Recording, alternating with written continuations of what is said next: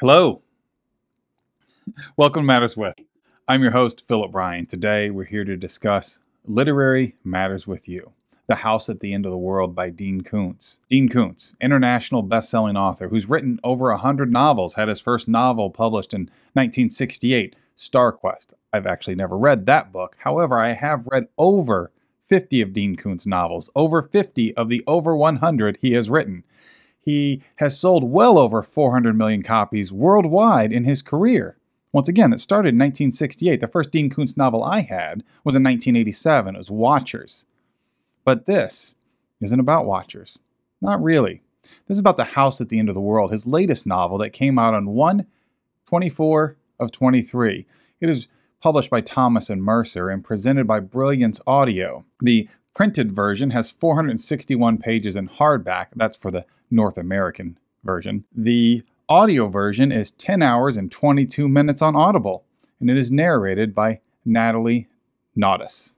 I think I said that right, Leigh Nichols. She does a good job. She doesn't elevate the work, but she doesn't take away from it either. It's fine. No complaints, and no pontificating about her amazing art form either. It was fine. I liked it. Good job. Good job, Natalie. All right, The House at the End of the World. Our lead in this is an artist named Katie who has endured tremendous tragedy in her life, tremendous loss, tremendous pain. She retreats to an island that is a private island that had been previously owned by a man named Walter. Owned, occupied, I'm not sure which. Owned. I'm going with owned. Let's go with owned. The name of the island is Jacob's Ladder Island.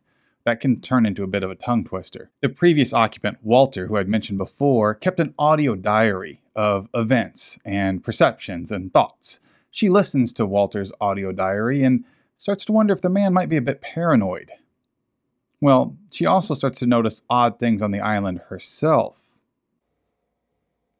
Maybe Walter wasn't that paranoid. Maybe Katie's paranoid. So this bit about her exploring the island, learning about it through Walter's audio diary as the previous occupant, also referencing the gentleman who lived on the island prior to Walter, Joe. Yeah, I think his name was Joe. I didn't write that note down. Reasonably sure it's Joe, though. If it's not Joe, I'm wrong. Walter lived on the island before Katie. Does this sound confusing? Well, here's the thing. What I just described, the bit with Katie exploring the island, and Walter living on it previously, and her listening to his audio diary, thinking he might be a little bit paranoid, while you, the reader, start thinking she might be a little bit paranoid. Yet you also know something's coming. That stuff, her exploration, her listening to Walter's audio diary, that's the best stuff in the book. And it doesn't make a huge portion of the book. However, that all is very entertaining. The rest of it, not so much. Some agents come on the island. They want to identify who they're really with. They give some vague, non-real sounding agency. I didn't write down the name of the agency either, but it doesn't sound real. It sounds made up. Anyway, it is made up. There's reasons that Katie should not trust them. They won't even really tell her what they're looking for. Some person, something, whatever it is scary. It is science fiction. It is supernatural. It is something she should be afraid of, and it's dwelling on the island with her. Also, these agents are a bit of a danger. And by a bit, I mean a lot. So that's your opening premise of the book. More people come, well, another person comes, and that turns into a protection type of story. There's also some there's supernatural elements regarding a fox named Michael J. Here's the thing. I'm a big Dean Koontz fan, and I'm not a huge fan of this book because it is like, to cut to the chase, it's like somebody took every Dean Koontz novel that had ever been written, over 100 of them, I think it's 130 something, fed them into an AI and said, write me a Dean Koontz novel. The AI spits this out. This might as well be that's an idea for one of Koontz's novels. Somebody has now replaced him with AI and is just generating novels that have similar traits, themes, characteristics, descriptions that he would write. However, it doesn't have the heart and soul of some of the stuff he's previously written.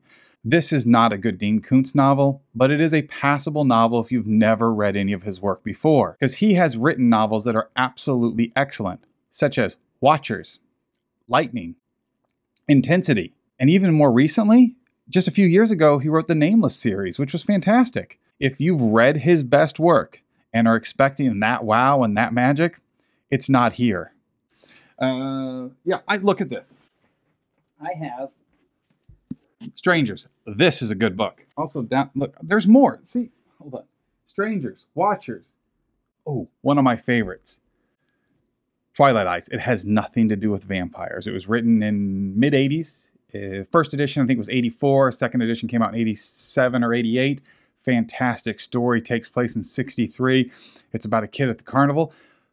But, sorry, I'm rambling. This review is not about those previous great works. It's about The House at the End of the World, which is not a book I really recommend. However, I do recommend the author because of those 100-odd books he's written, I personally have read 30 or more I would consider excellent, and a lot are highly enjoyable. So even if this isn't your cup of tea, stick with them. You know what? Actually, here's my advice. Go get yourself a copy of Watchers. 1987. When you read it or listen to it, put on the lens of 1987. And that is, in my opinion, his best work, my favorite book by him. There's also Lightning's very good. Midnight. This book borrows so much from Midnight. This most current one that I keep not talking about because I'm talking about these other books. All right, I'm done with this. Let me know what you think of The House at the End of the World if you've read it. I personally am not really recommending it. If you are a Dean Koontz completionist, please read it. It is better than some of his early work, but it is far from his peak performance and best material. If you don't read it, tell me what is your favorite book of his. And if you're not a fan, let me know why. Have you read some of his stuff and it didn't quite get you? Because based on this and a few others, he's been inconsistent for the last at least 20 years. Prior to that, he went through a span from a mid-'80s to late 90s, maybe in early 2000s. I guess you could loop in Odd Thomas, even to the early 2000s of absolutely phenomenal work. Since then, very inconsistent, but there's a lot of good one there. Sorry, I think I'm rambling again. I had a lot of coffee. Not Irish coffee. Regular coffee. With some coffee mate. All right. Dean Koontz's The House at the End of the World. I gave it a C-, or did I give it a C+? Anyway, it's a C. If you're a completionist of his work, read it. If not, go pick up a copy of Intensity, or Watchers, or Phantoms. Affleck was the bomb in Phantoms, yo. We'll talk soon.